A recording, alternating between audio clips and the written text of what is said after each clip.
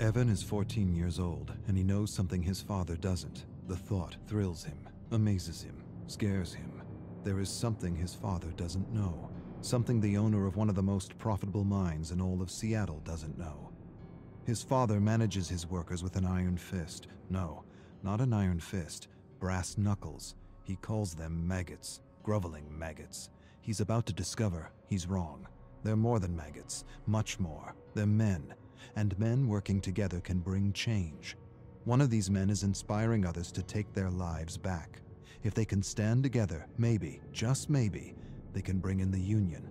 With the union, they'll have rights. More than rights, they'll have dignity, freedom, time to spend with their friends, time to spend with their family, time to be human. Evan knows something his father doesn't know, and he feels empowered.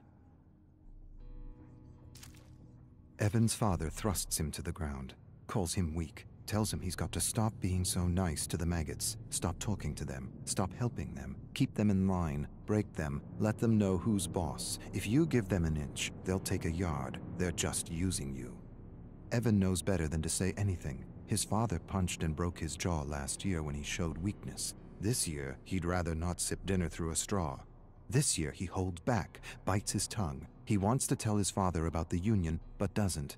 He feels ashamed, torn between his loyalty for his father and his friends. Bob, Tom, Jim, they deserve more. Evan enjoys creating something from nothing. He's not an artist, but he enjoys sketching, and he hides his sketches from his father.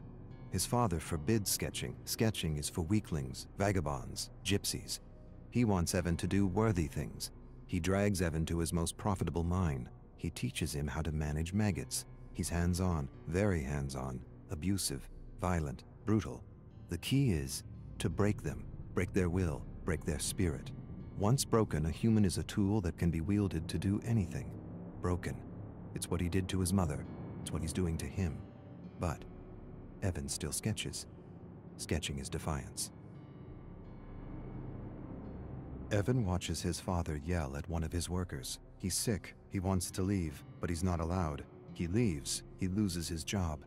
Evan feels for the man, wishes he could do something for him. He wants to tell him things are going to change. The union is coming. The union is coming, and with it a good wage and fair working hours. But the man's lungs are black and his stomach is rot. Too much stress, too much acid, not enough sleep. He collapses. His father doesn't care, kicks him in the gut. Tells Evan to drag him out of the mine. Evan drags him out. For a moment, he feels disgusted at the man's weakness and wants to put this maggot out of its misery. He's becoming his father, and he's not sure if that's a bad thing. Evan's father forces him to set a bear trap in a dark forest. His father's obsessed with hunting bears, always has been, always will be. He tells him the story, always the same story. He doesn't want to hear it, but he will.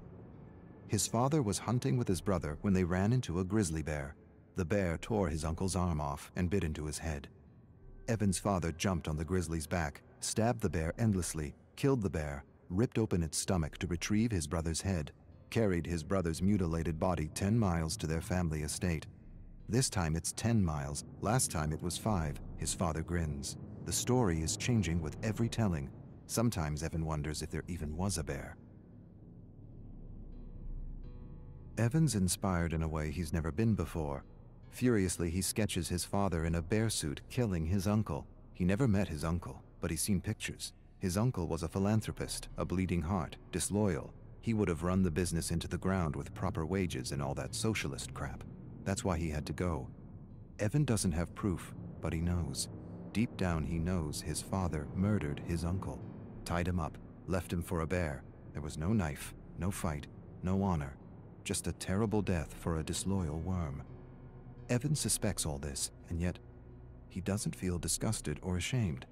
He feels something else, something he's trying not to feel, something he won't admit to himself. Evan looms over his father's bed and watches him sleep. He hates and loves him at the same time. Sometimes he wonders what his life would be like without him. He owes him so much, and yet he's miserable and alone. He raises a massive gray stone and holds it there for a long minute that feels like forever. He could be free. Truly free. But he can't. Not like this. He could free himself in other ways. Accidents happen. Hunting accidents. Mining accidents. He could lure him into the bowels of the mine and ignite a stick of dynamite. No way he'd survive. But despite it all, Evan can't do it. His love is bigger than his hate. He owes him too much. Evan sketches his father in a bear suit drowning his mother. He never believed his father's story. Something didn't feel right. His eyes, his grin, his lack of empathy. She was pulled into a current and never seen again. His mother. She was beautiful. Blonde hair, blue eyes, fun, full of compassion. His opposite. She didn't just go out to swim one morning and never come back. She was getting in his way, and no one gets in his way. Not even family. Especially not family. Obedience or death. Evan's tired of obedience. Yes, he's loyal to his father, but he's also loyal to his friends. They talk to him, encourage him, think he's a great artist. He has friends. He's never really had a friend. His father wouldn't allow it. Waste of time. They're using you. Yes, he's loyal to his father, but he's also loyal to his friends. They deserve better. Evan's father stares at him across the dinner table. He knows. Maybe he doesn't know, but he senses something's amiss. He has that look in his eye, that look that tells Evan he's in for it.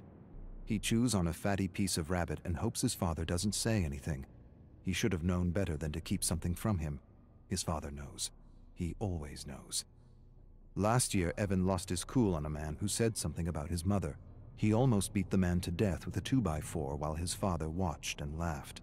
The authorities pulled Evan away. He smiled at Evan and knew what he wouldn't admit to himself. He enjoyed beating on that man, not because of the insult, not because he felt threatened, but because he felt powerful. His father smiled. Apple doesn't fall far from the tree, eh? Evan finds his sketches torn to bits. He puts the pieces together, all of them accounted for, except one. He doesn't have the picture of his drowning mother. His father enters his room. Despair and dread overwhelm him. He waits for a blow that never comes. Instead, his father tells him he has instinct, and instinct is everything. He tells him he inherited his instinct from his side of the family, the same instinct that told him Evan was keeping something from him. Don't pretend, I know. A few of your maggot friends sold you out for a few dollars. Evan starts but doesn't say anything. Can't say anything. The words are caught in his throat. He apologizes. His father says nothing, walks away. Evan follows him to his bedroom where he sees the picture of his dying mother, framed above the bed. His father tells Evan he will learn a lesson tomorrow, one he hopes he understands. Evan stares at his father and feels hate. Hate for the maggots who betrayed him, and for his father, respect. No, not respect. Admiration.